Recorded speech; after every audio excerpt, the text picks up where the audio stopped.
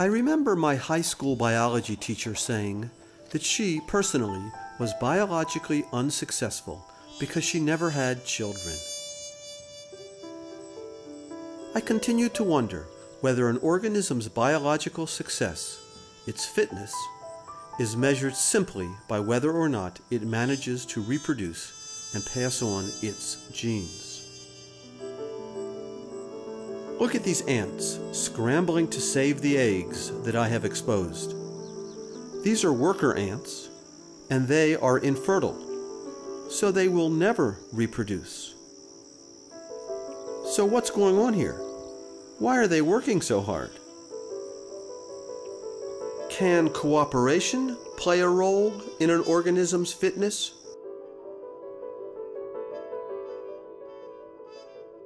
What's really changed since I was a graduate student, and kind of the Darwinian view, although you can find in Darwin a discussion of cooperation, is this importance of cooperation. That is, when I was a graduate student, and I think the common view in the public eye is nature red in tooth and claw. You know, everything's competitive, every organism is trying to get ahead.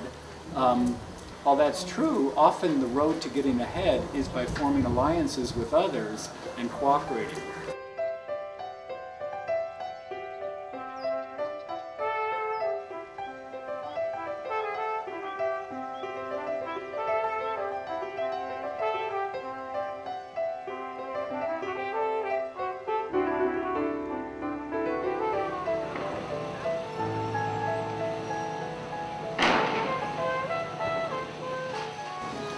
We're all familiar with the fact that if we form alliances with others, we can do more than going it alone.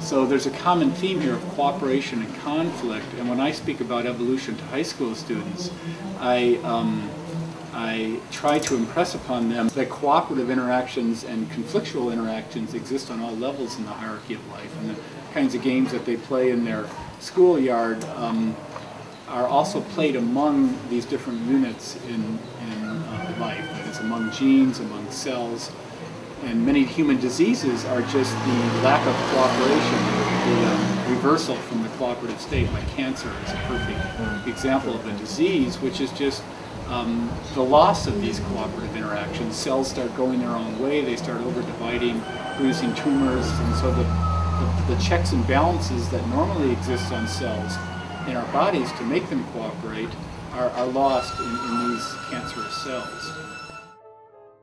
Just as cells in a multicellular organism cooperate, these worker ants are cooperating with one another, and in so doing, they are helping the queen, and they are helping the colony itself.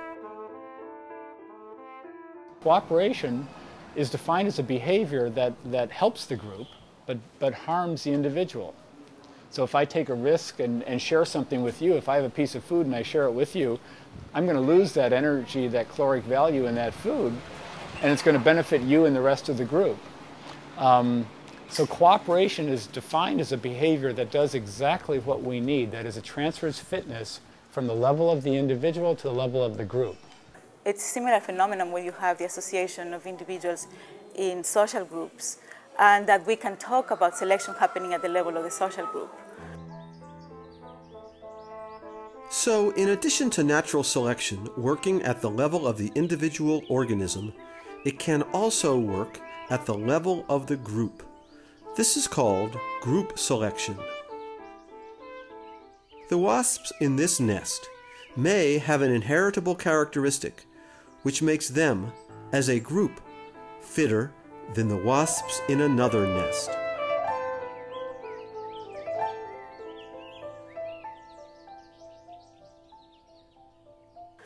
And so then is when we start talking about selection happening at the level of the groups, which has been a controversial idea in evolutionary biology.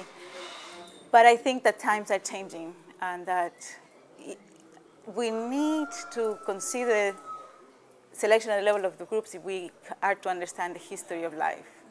These hyenas hunt and eat in packs. a vivid example of cooperation among unrelated individuals of the same species. Of course, we're another great example. There's cooperation all the time in our species. There's also cooperation between species. Here are some ants that I photographed in Colorado tending their herd of aphids. In exchange for this care, the aphids give the ants a nutritious nectar. There it is.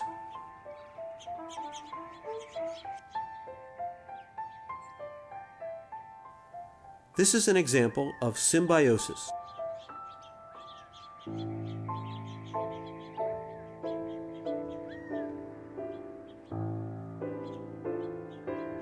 Cows cannot digest grass without the help of certain bacteria and other microorganisms that live in their stomachs.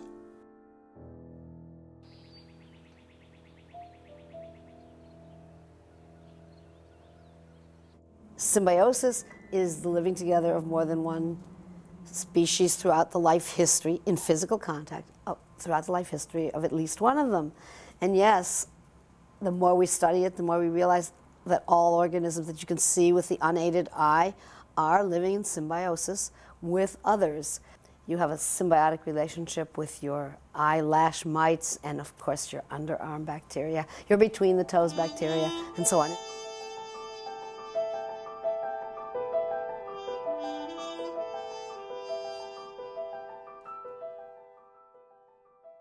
Yeah, one of the projects I'm kind of dreaming about getting started, and this would be a really huge global collaborative thing, was to do sort of like a full biodiversity study and catalogue of all the things that live in and on the human body. There's all sorts of, amazing critters, and they do all sorts of things. Some of them good, some of them bad, some of them ugly, and some of them, completely just passive and neutral. But it would be a really good project to do. Sort of a human zoo project, yeah. Whether mutually beneficial, parasitic, or somewhere in between, all of these symbiotic relationships tie species together in a web of interactions between living things. Living things also interact constantly with non-living things. Minerals and chemicals, like oxygen and water, flow through our bodies. I think it's really good if we think of ourselves as being part of a bigger fabric and a system, and that we have to respect that system, or it'll actually it'll become unpleasant for us. Scientists explore the idea that the total system of the living and the non-living on Earth is self-regulated. This idea, called the Gaia hypothesis, was developed in the early 1970s by James Lovelock and Lynn Margulis.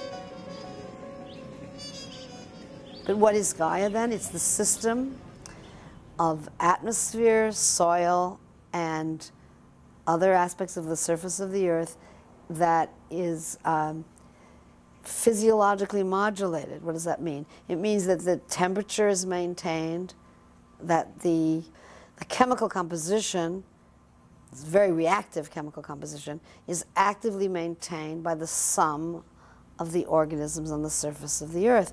Of course, not just the organisms and their interaction with wind and rocks and all of the other more physical components of the Earth. So the biosphere, which is all of life on Earth and the Earth itself, the minerals, the water, the oxygen, the nitrogen, is a self-regulating system. This system came about through nearly 4 billion years of evolution. So next, we'll take a look at those 4 billion years and explore the history of life.